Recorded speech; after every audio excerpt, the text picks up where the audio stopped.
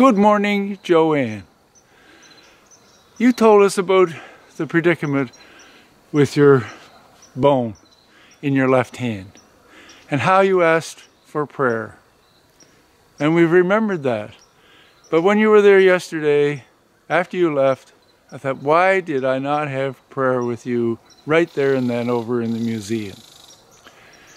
But, you know, Jesus spent a lot of time through the night and early in the morning in the Garden of Gethsemane. This is not the Garden of Gethsemane, but it's the best we can do.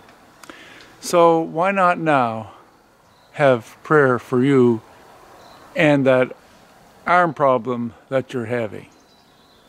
So let's bow our heads. Our loving Father in heaven, we thank you for being our Creator. We thank you for being our Savior. We thank you for so many blessings that we enjoy in this life.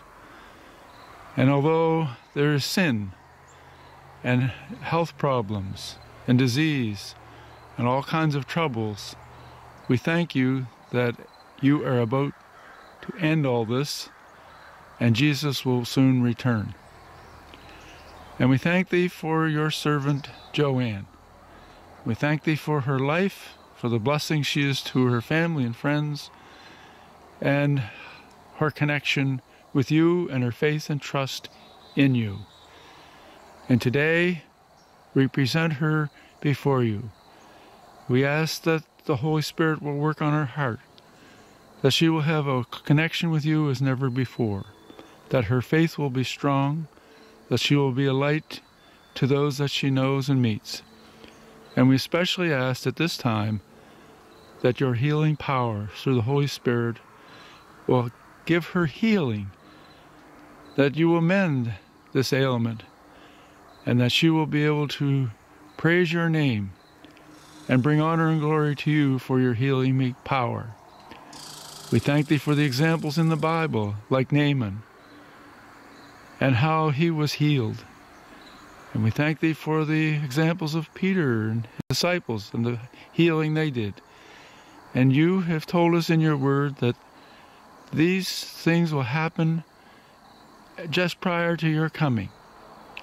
And we pray that if it's thy will, that Joanne will be one of these recipients of total healing.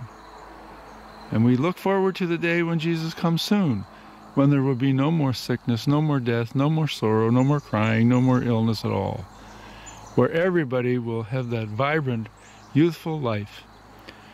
We look forward to that day, and we thank thee that it's coming soon. So we want to thank you and praise you for answering this prayer according to your will, because we claim the promise that all things work together for those who trust in you.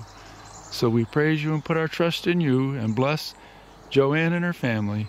We thank you for answering our prayer because we ask it in Jesus' name. Amen.